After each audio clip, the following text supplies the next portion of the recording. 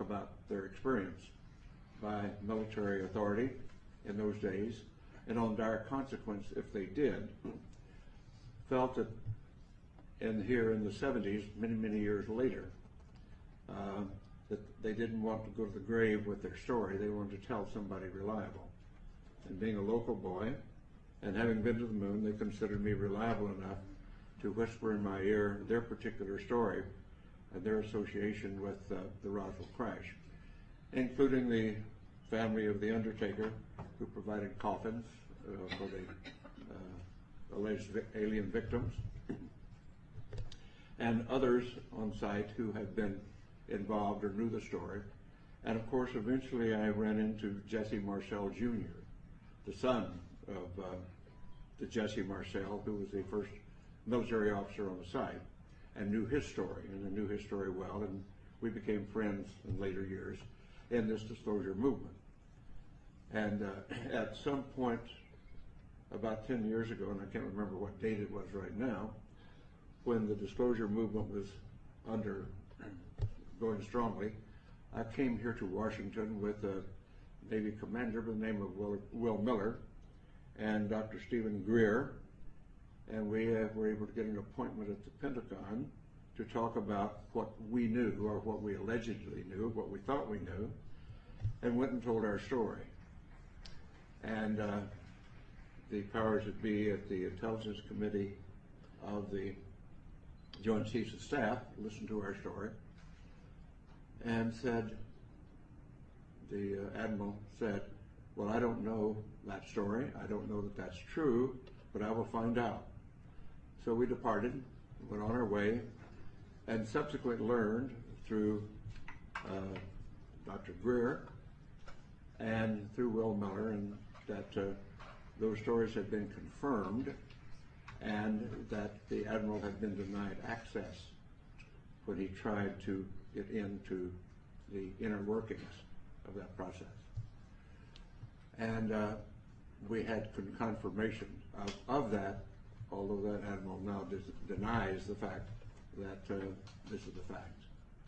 So my story is essentially that. I do have no first-hand experience with the ET effort, except the fact that I know all of these research people that you'll hear from today, and those some who are not here today, who have spent a long amount of their lives and time doing research into the alien visitation, UFO crashes, and so forth. And I urge that those who are doubtful read the books, read the lore, and start to understand what has really been going on, because there is no doubt we are being visited.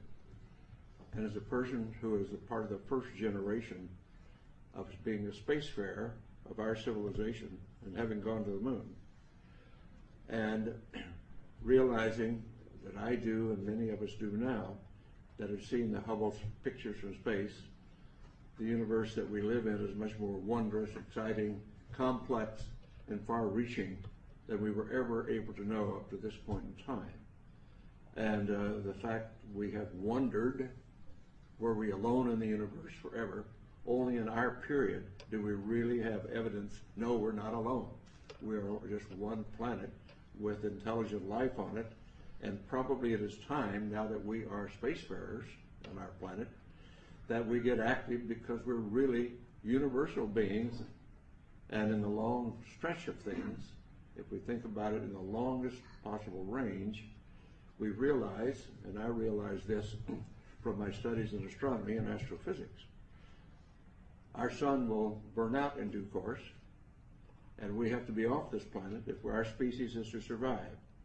So anybody, any species, any planet that is on around the mainstream star like ours is, only has a finite amount of time on that star before it burns out.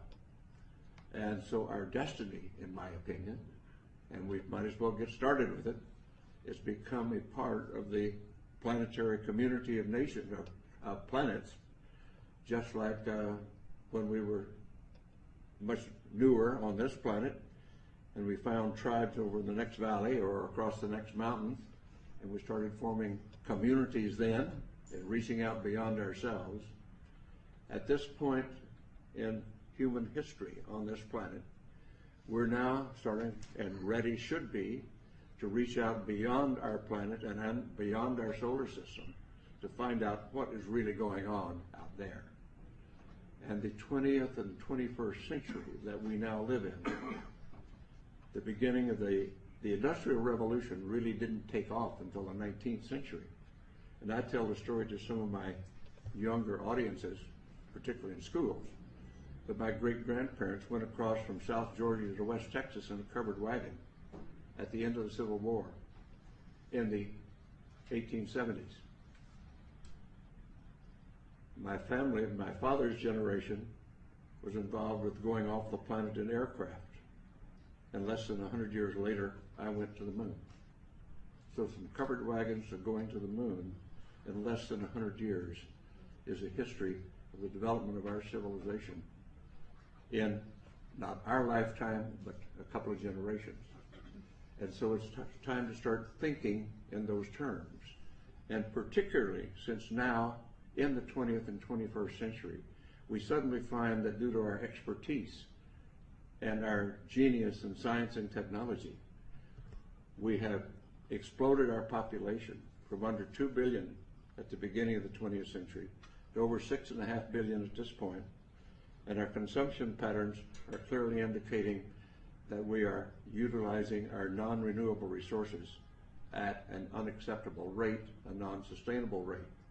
So we've got a lot of thinking to do about what being an advanced civilization really means.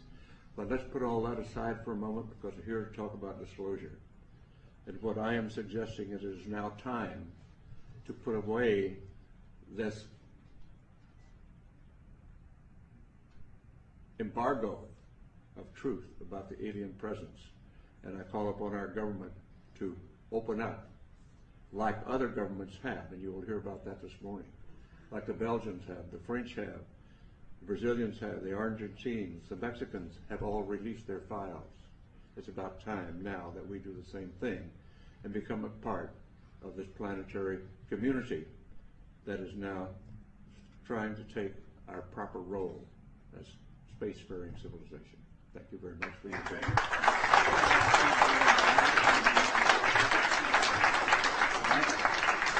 All right. I would now like to bring forward a few comments.